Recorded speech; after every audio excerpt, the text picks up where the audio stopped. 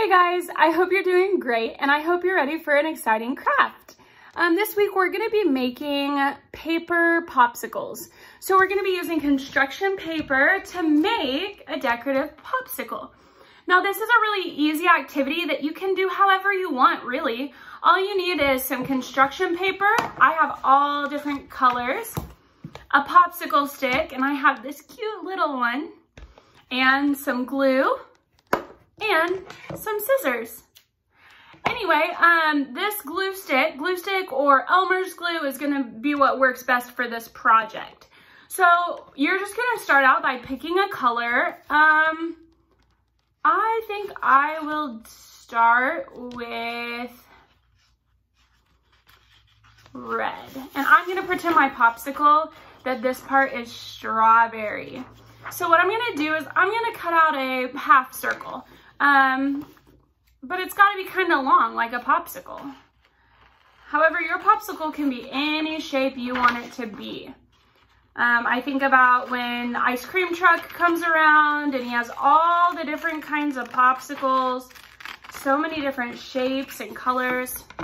So here's the first part of my popsicle. So when I put that on here, it's gonna look really good. Okay, now before I glue it on the stick, I'm gonna add to my popsicle another flavor, yellow for lemon.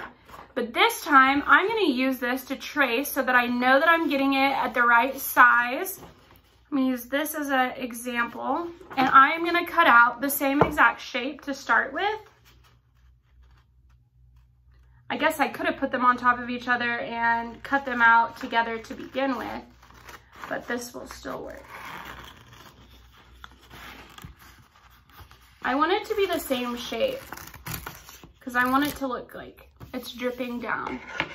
So now it's the same shape.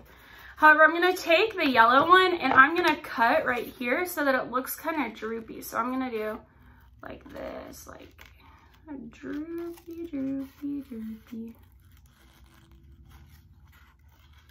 Like it's dripping kind of. I know that you guys have done art like this before with Mr. Maston.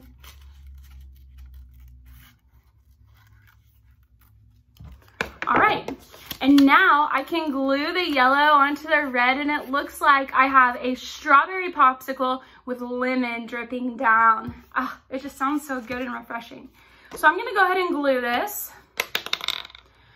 Remember, your popsicle does not have to look like mine at all. Your popsicle could be striped, it could be polka dotted, it could have hearts all over it, it could be a completely different shape. Maybe it's shaped like somebody famous or your favorite cartoon character or really anything you want. It can be shaped however you want it to be.